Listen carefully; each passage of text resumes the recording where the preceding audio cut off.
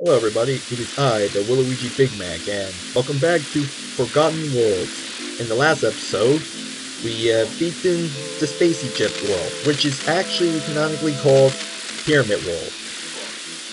But now this world we're in is called the Sky World. But really, this first episode makes me think that this is Space Japan, but space.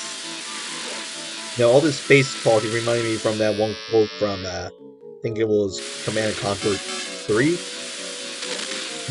You know, the I'm going to the one place that isn't corrupted by capitalism. Space. Again, I could be wrong on that. Anyway, let's go to the shop. Alrighty. So we have another item upgrade. Now, this armor here.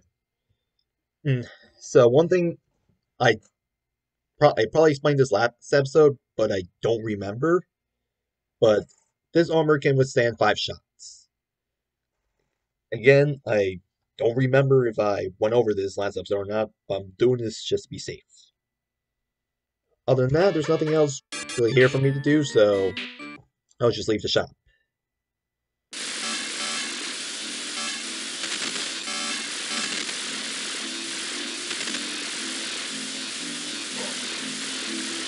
Oh look, so this looks like a very, very sick Palpatine from Star Wars.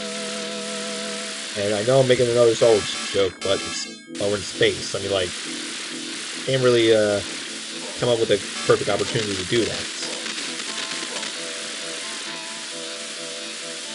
So those big dragon things actually give out a lot of zennies if you beat them. Fortunately, I died there, so I missed most of them.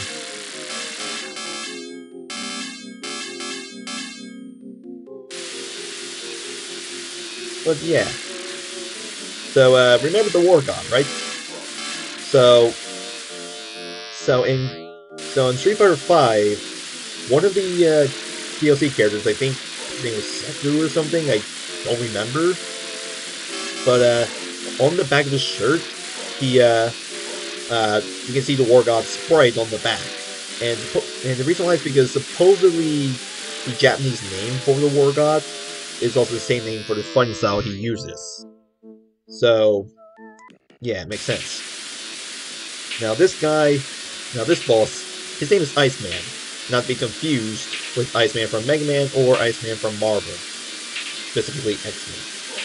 But this boss reminds me of a boss from Wario World, which is a Wario beat 'em up game for the GameCube, and one of my childhood favorites. However, the boss in that game was actually pretty creepy, which gives you even more of a reason to beat it up.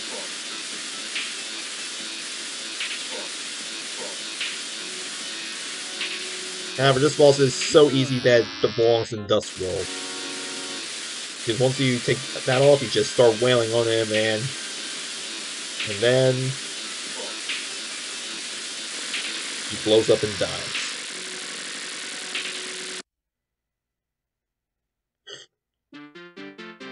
Now I'm going to do it my way. Wait, don't underestimate the gods of thunder and wind.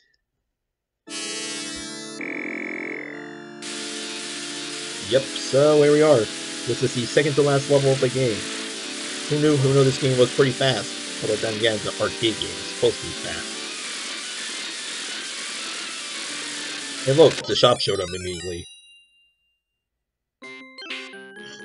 Alrighty, first I'm going to explain this item right here. So, this is a homing laser. However, I don't have enough to buy it, but I'm not going to buy it. There's one thing I want to explain. In the Japanese version of this game, I believe in the final level, there's an item that costs the same amount as this homing laser, but it doesn't really do anything. And what the item is, it's Sylvie's dress. Only in the Japan version, folks. You heard it from me? Like, you look it up, it's there. Now, one thing I forgot to mention from the first episode, since this item did appear first episode, is this. This is an expensive item, but this is the Potion of Resurrection. So what this does is essentially can revive you when you die.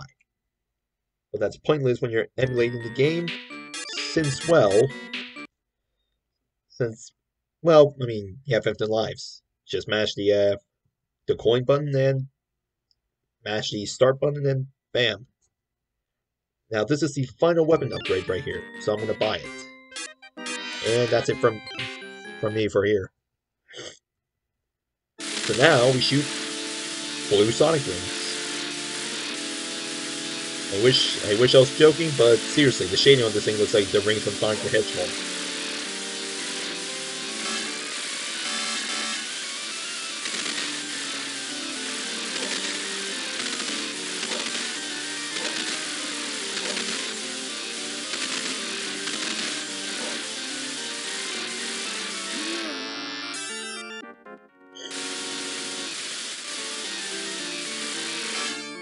So that generator that I just blew up basically destroys all the turrets on that screen that's connected to it. So I'm going to be going for that since it is a good way to get a lot of 70s.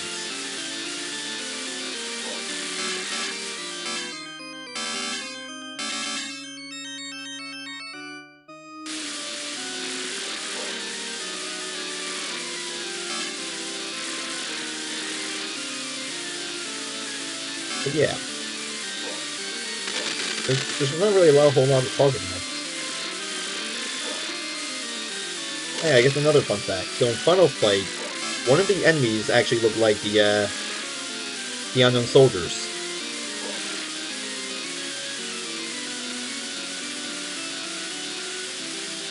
And basically just shoot the face of these lion lizard bozos and they blow up.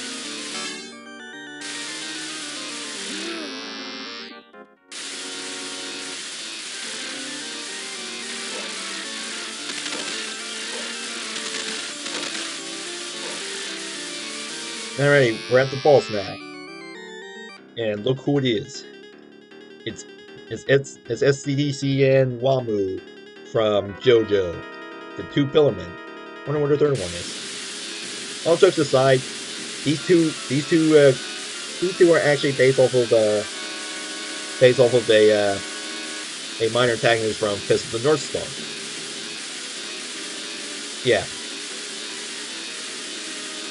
It says on the Capcom Wiki about this game, so I'm just going to take its word. They somehow made the blue guy disappear. But yeah, these guys' hurt animations are actually pretty subtle, but it's kind of like Doom, where their stun animation is RNG based. Wow, I had no health left.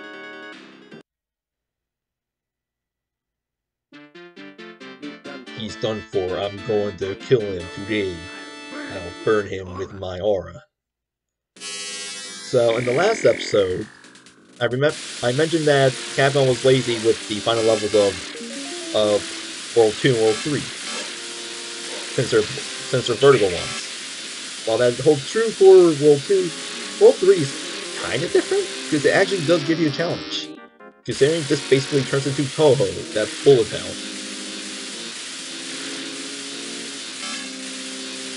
Like just missiles just flying everywhere, and the unique thing is that this stage has two shops.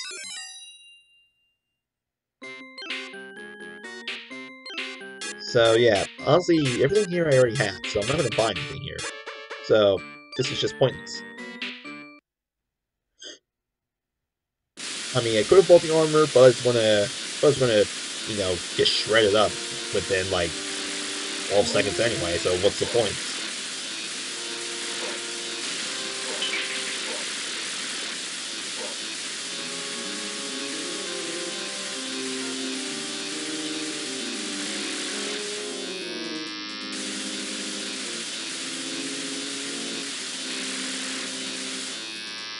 And like, of course, since this is the final level, it is also the longest level.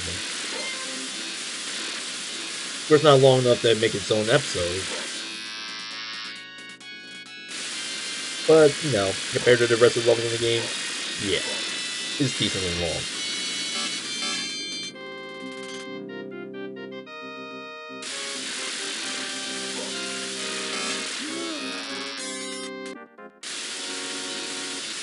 Look, meteor with a claw. Look at a fireball with a claw. I don't know what to even interpret it as.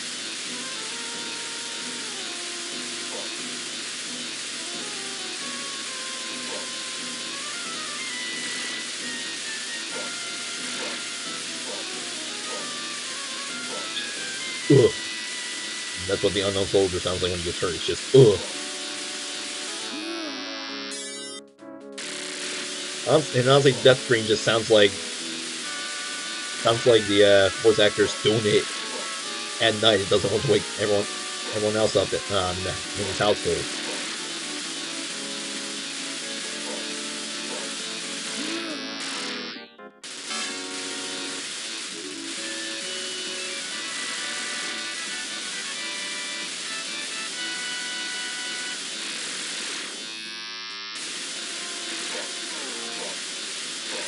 Oh yeah, there's also homing lasers, and there's the second shop, just a bit before the boss.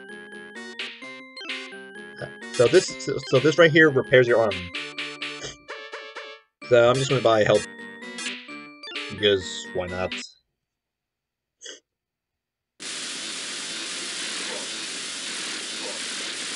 And yeah, we're gonna be going up to Bios, and yes, I remember his name this time. Look, there he is. I'll just die so I can get a health refill.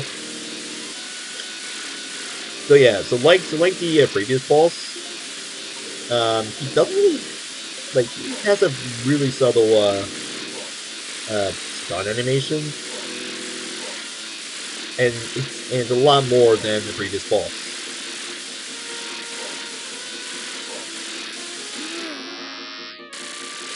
Oh, there we go. Now we get to shoot the bloody bastard. But yeah, he has little sonic booms and big wing lasers. Oh, wait, these sonic booms home in on you.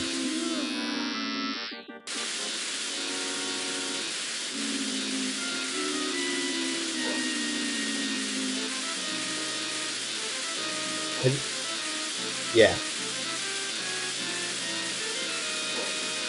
I mean, even though when you're powering through damage, I mean, it's still a relatively simple boss to deal with, especially for a final boss of an arcade game.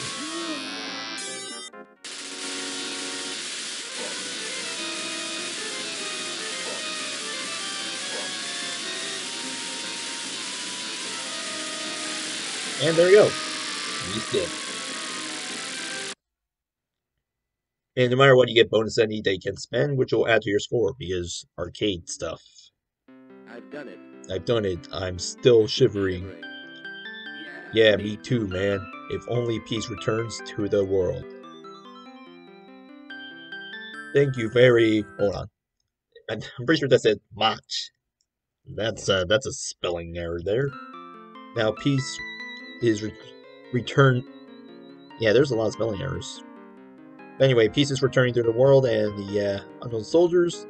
Yeah, you never hear them again.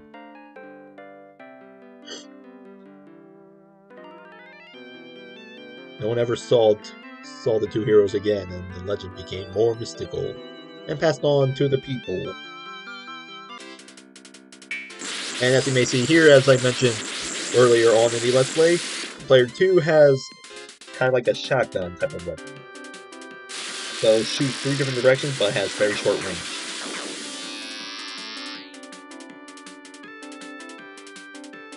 And of course, we're going through all the levels. And it also shows off the different weapons. So there's a flamethrower, there's a laser. Oh yeah, so there's a bouncy ball weapon. It is kind of fun, but I prefer the 8-directional satellite. And that's what the actual item power-ups are called. They're called satellites.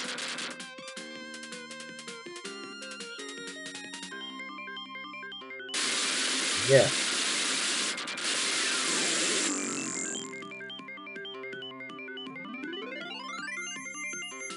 Yeah. Honestly, overall, I think this Let's Play, this was kind of like a test run to see if this will work out, and Yeah, it worked out pretty good. So I'll be doing more Let's Plays. Speaking of which, next time, how about I might as well maybe slug some rebels. I'll see you later in the next Let's Play. Goodbye.